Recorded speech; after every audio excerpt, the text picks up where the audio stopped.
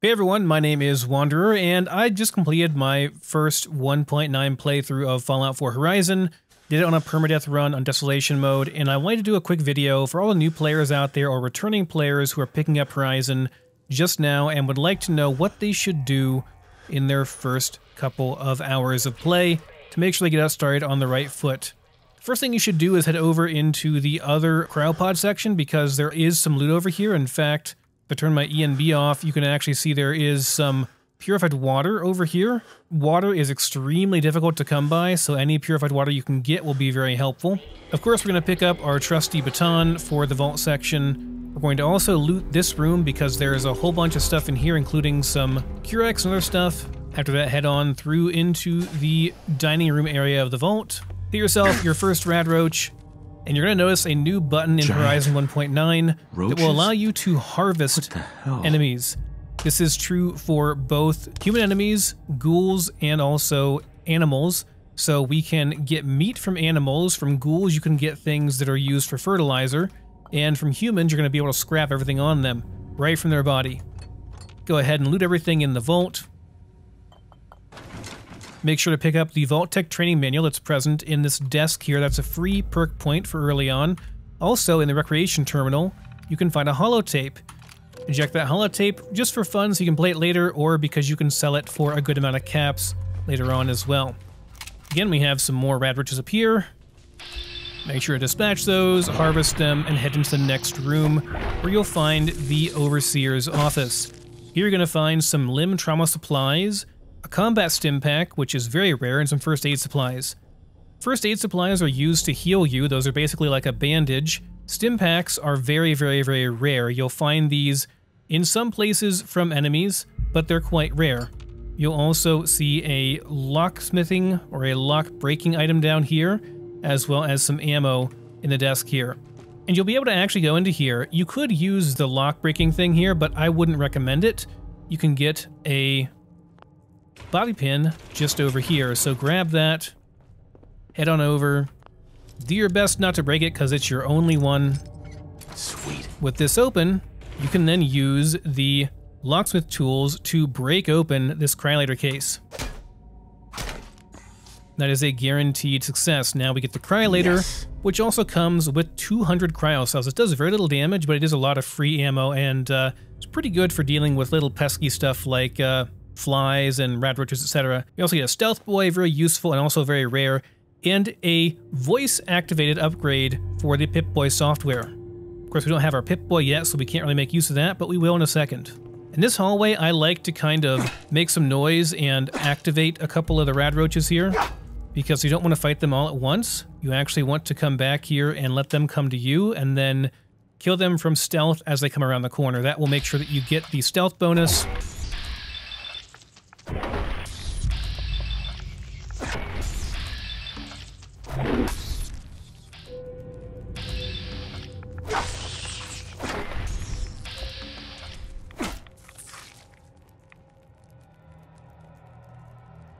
If you have to, just wait a second for your AP to regen.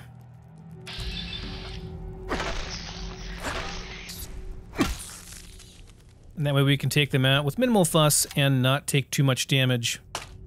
Another advantage here is that we can build up a crit, which means that we can use that crit later on a more powerful enemy for a guaranteed headshot crit, and you could one-shot a very powerful enemy later on by doing that.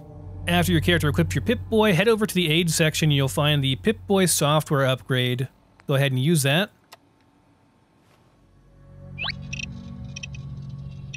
Robco software upgrade is now complete. Welcome, Commander. What are you? I am the Robco Military Auxiliary Intelligence and Navigation Entity. After that's done, go ahead and pop open that vault door, and we'll go ahead and loot everything else in this room. You should find some more 9mm rounds, another jumpsuit, a second combat stim pack, some radaway units. You can also find a couple of random junk items down here in the water. This Blast Radius board game has nuclear material in it, which nuclear material is very, very valuable in Horizon. It's one of the main components you're going to need. There's also some other random stuff over here. Here you might want to make your first save. That way, if you ever want to come back and do things differently, you can, and you can also skip the intro sequence. You're going to get a pop-up here that tells you about revival mode. Basically in Horizon, there is a revival mode which allows you to revive at your nearest settlement instead of dying and having to reload. You might think this is overpowered, but in reality, revival mode is more challenging than death because you have to live with the mistakes you've made in terms of losing the resources. The biggest challenge in Horizon, especially on Desolation mode, is going to be managing your resources, whether that be your healing items, your adhesive for crafting, or other things like food, water, etc. You can go into the options here and turn it off if you don't want to. You can also change the revival mode difficulty, etc., but in my opinion, you should definitely leave it as default and just play with it as it is. It's balanced, it's great. I think it's a great feature for Horizon. Finally, we can pick up our gun. And here we can change our stats to whatever we want them to actually be. This is what I went with for my Desolation mode playthrough, and I'll explain more about that later in a different video, but if you want to copy-paste my build, here it is. You also notice a couple of things that you got in the vault. One is a Vault-Tec training manual. These are rare, but they provide you with a free level up perk point. You can hit that and then spend on whatever you want in here. There are lots of good first options. Going with something like Hunter to get more meat from animals is a good idea because you're going to be getting lots of animal kills as you explore around Sanctuary, and you will want to explore around Sanctuary. Survivalist is also a good option. Choice is really yours. Personally, I almost always put my first point into Hunter. You also notice that we have a field kit and a weapon kit. These are unique to Horizon. Your field kit allows you to scrap things in the field, so you can hit this and then exit your Pip-Boy, and it'll bring up a menu here that'll allow you to do a whole bunch of stuff. You can set your followers to have different commands. You can set their distance from you. You can look at their skills. We don't currently have a follower, so we're not going to see their skills, but their skills will increase their damage resistance and their damage output. You can also bind this to an ability. So I'm going to bind this now to 8. That way I can access it quickly. I can also bind my weapon kit to 7. That way I can get that quickly too. Two of the biggest things you'll be doing in this menu will be doing your field scrapping and junk scrapping. So you can scrap things in the field by going to field scrapping and selecting items to scrap. From here you have a menu where you can decide what items you'd like to toss into here to be scrapped. This can be useful because items, of course, can get rather heavy. Once things are in there, it's going to process the items, and it will give you a pop-up telling you what it could or could not scrap. You can also go into junk scrapping here, and you can actually scrap all the junk in your inventory. This will break it down to the base components. This can be useful to reduce carry weight out in the field and also to make it easier to see what you actually have. So everything has been salvaged now in my inventory. That was pretty much instant. We can go over to junk now and look, and everything that could be scrapped is broken down into base components. You can see the base components down here with the little ingot icon. Everything that's not a base component that cannot be scrapped that has other uses is going to be up on top here. Some items like these cracked bottles and clipboards and such are considered trash. Those can be processed back at your base by settlers later on. Some more aid supplies in the first aid thing here, some more random junk. If you want to go back down in the vault, you can press this button and go onto the center here and you'll be able to go down. I didn't know that for a long time. Of course, there's a second trailer here we can loot. Some 10mm rounds, and you can notice that you can use the 10mm rounds in your 9mm gun. So if I equip my pistol and press the 7 key to bring up my weapon management, I can change this from 9mm to 10mm. There are actually several different calibers that we can use in this, and depending on what type you use, it will have more or less damage. You can also change it to be semi-auto or automatic. Of course, automatic is going to do more damage per second, but you'll have a lot of recoil to deal with and you'll blow through your ammo very quickly. Unlike in the base game, automatic mode does not reduce the damage done. Automatic is always going to be more DPS, but it'll be a lot harder to control the gun. After you deal with the bloatflies and radroaches in Sanctuary, you can now go into the workshop, and the first thing you're going to want to do is go into Architect and go to Utilities and build a scrap cleanup station. This will allow you to immersively scrap everything. You'll be asked if you'd like to increase the maximum build limit for settlements. I would advise going ahead and doing this. There's really no reason not to. And then we're going to go in here and scrap everything. This will scrap the majority of items in Sanctuary and clean it up nicely for you and put everything into your workshop. This is not quite as quick as using a scrap all command, but it is a little bit safer. In the meantime, you can go back into your house over here and grab your special book and your grognac. For my special stat, I put my point into intelligence. I didn't really need anything else, so I figured why not just go some intelligence. There's quite a bit to scrap in Sanctuary, so just be patient. It can take a little bit. but it is much, much quicker than scrapping everything yourself. You also note that Horizon does not scrap the workbenches, so if you want to use those, you can. I tend to not use them. I tend to just use the Horizon's built-in all-in-one crafting system, though you definitely should keep the power armor station, unlike me who just scrapped it here in the video. Once you're all done scrapping, you can either build your own base, or there's actually an option here from Horizon to upgrade your settlement, and you can upgrade it and you can also repair some things. So for example, if I want to upgrade to tier 1 here, I can do that with some wood and steel. You can also upgrade to tier 2, and that will require some more stuff, but we have plenty. You can check tier 3 here. Notice this requires workshop construction rank 1, but you do get that by default, I believe, so we can go ahead and do this one as well. However, once you get to tier 4, we will not have enough glass for this tier, so you have to find some more glass in order to actually get this upgrade. However, once we're here, we can repair the house roofs, we can repair the walls, repair the doors, we can even do housing, lighting, and street lamps once we have tier 4, but that requires some more glass. We can also rebuild the destroyed homes here, and there are lots more options here as well.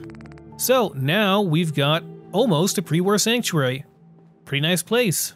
In the Architect menu, which is added by Horizon, you can add some utilities here, and this is where some of the important stuff comes into play.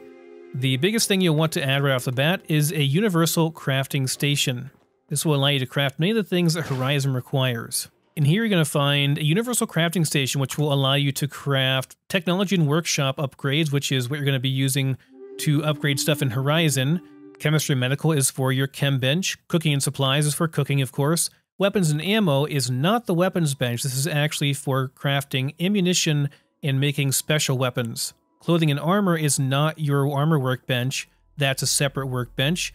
This is actually to make items that you can use to upgrade your armor, whether it be power armor or regular armor. You can also craft certain armor pieces here as well. The trading market terminal is somewhere where you can trade excess items for things you might need. For weapons, you can use the weapon workbench right here. This will allow you to modify your weapons as normal. For armor, you can use the armor workbench right here. You'll see many new slots you can add stuff to here, and that will be of use later on. We won't be able to do anything right now, except for maybe a simple lining. That will give us a bit more damage resist.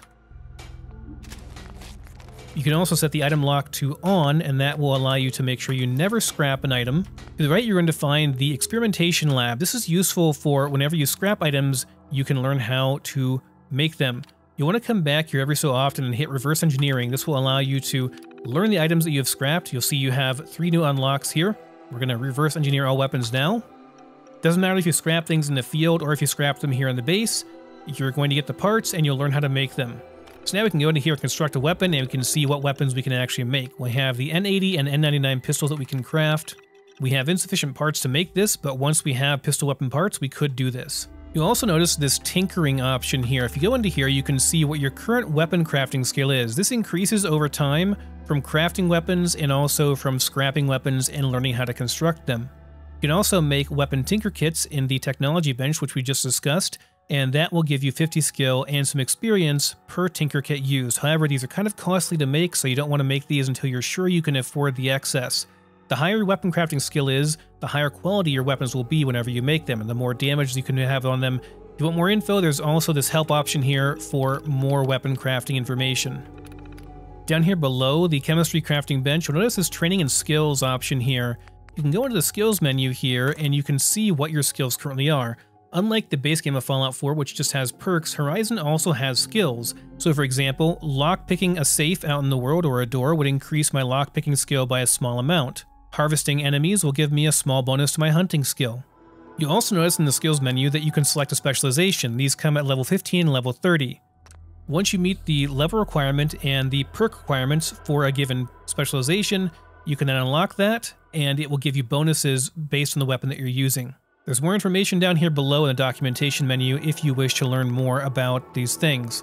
If you ever want to know what skill your weapon currently uses, you can check down here under which skill does my current weapon use. You can access this same menu out in the field by going into your field kit and going to skills menu. Another feature Horizon adds is the ability to have your settlers go on missions for you. You can manage this from the command table up on top of the crafting station here. Here you can see how many settlements you have claimed, how many of these are expeditions, and we'll talk about these more later, and if any of your settlements are communities, and if so, if they have a special bonus for being a certain type of community.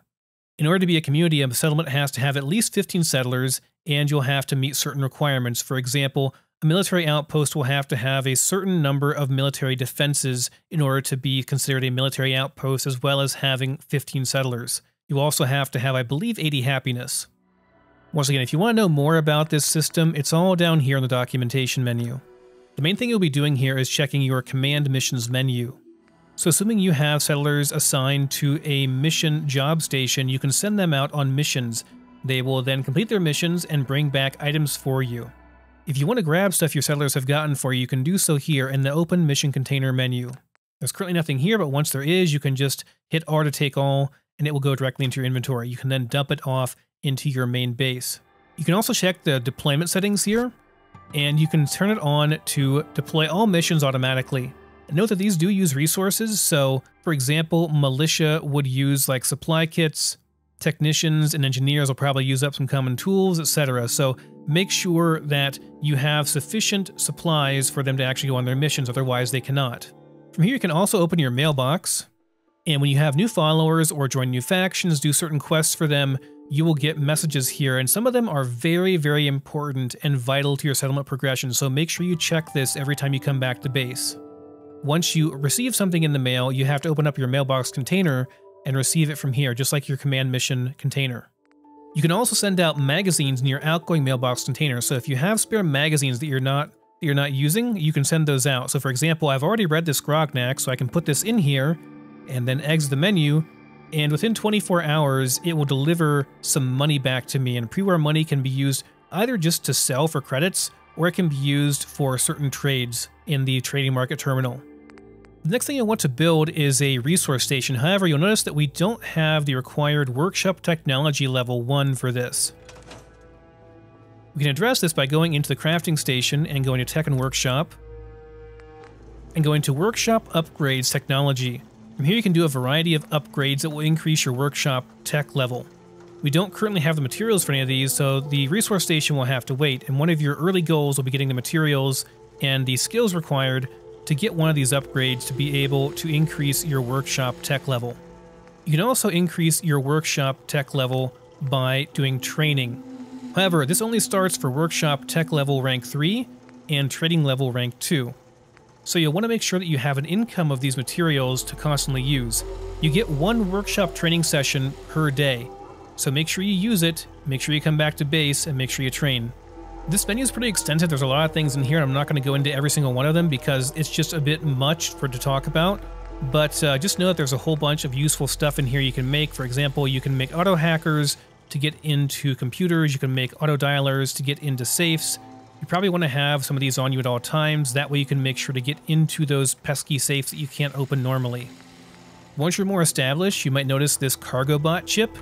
These are used to actually increase your carry weight, so you can craft these and then activate them later on.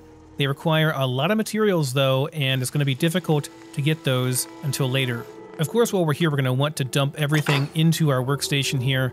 You'll also notice we have a bunch of stuff in here we can grab that was scrapped automatically for us by the game.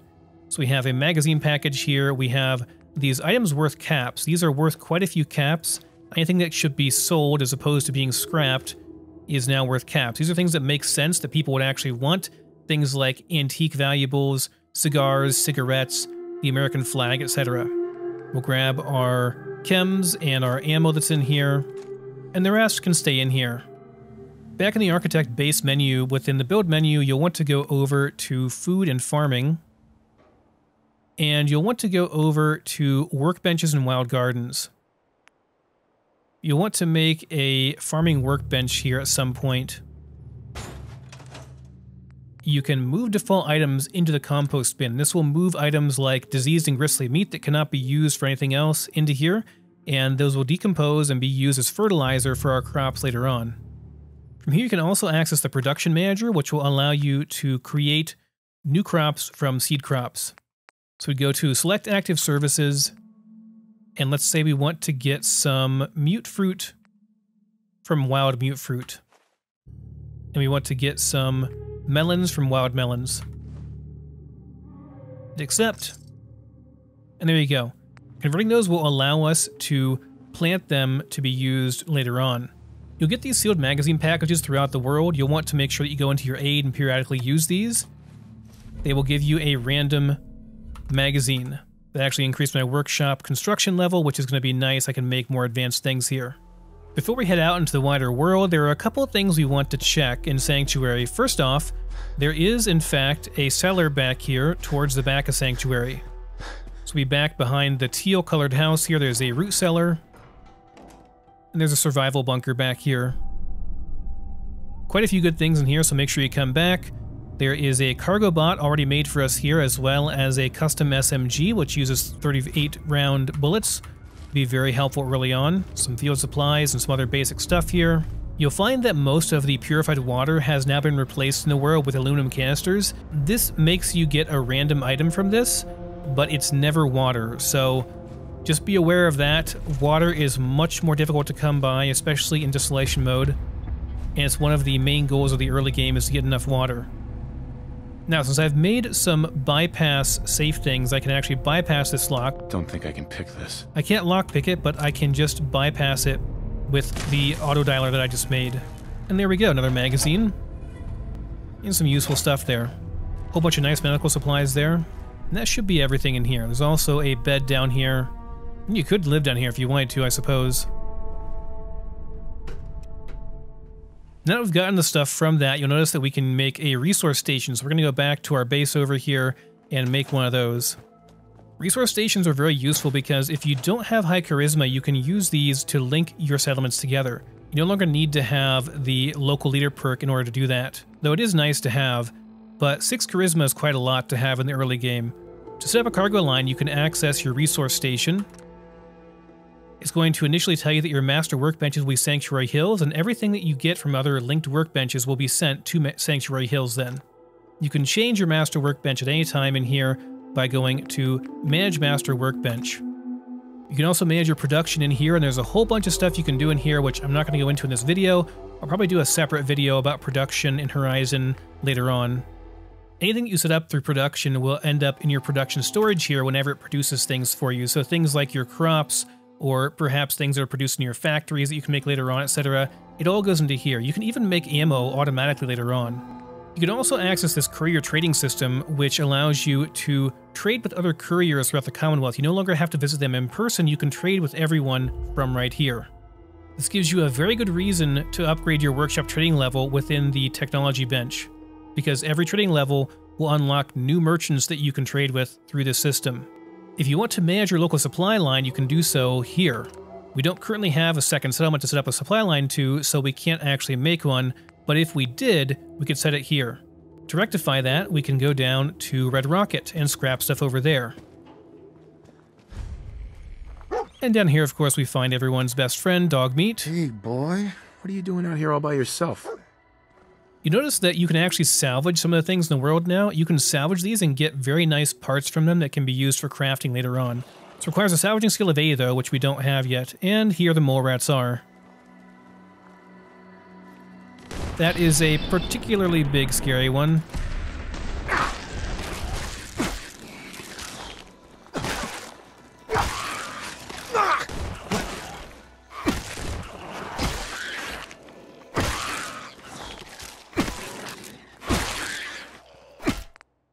And level 2, hooray.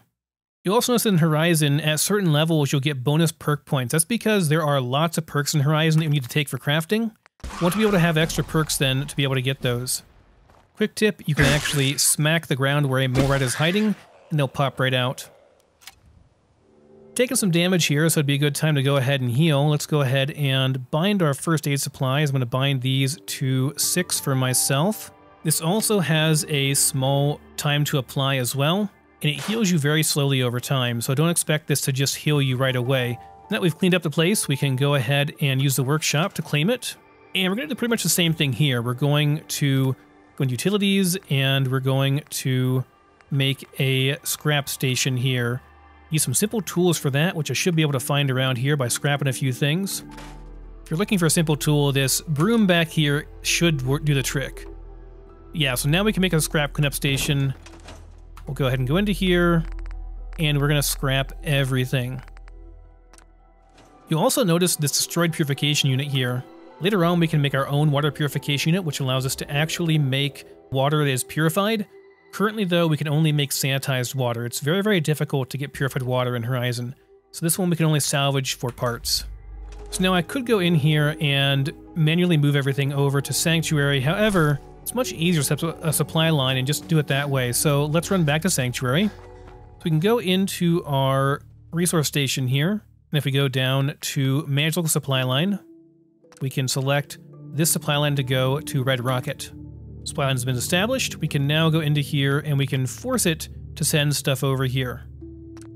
If I go to Manage Master Workbench and go to Move All Items to Master Workbench, it will move everything over from there to us. It'll tell us that it's moved 1,404 items, so all the things that were over there are now going to be here. At this point, we're pretty well set up, and if you want to go straight into Concord and get the Minutemen, you can. If you want to explore around Sanctuary a bit more and get some materials first, you can. However you want to play it, it's really up to you.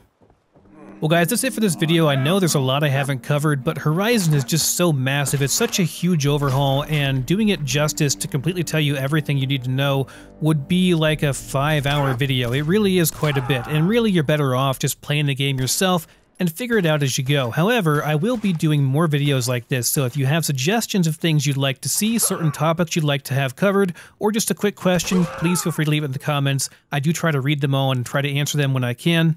But I hope that this has given you all kind of a starting off point if you're wanting to jump into Horizon but have been too intimidated by the learning curve of it.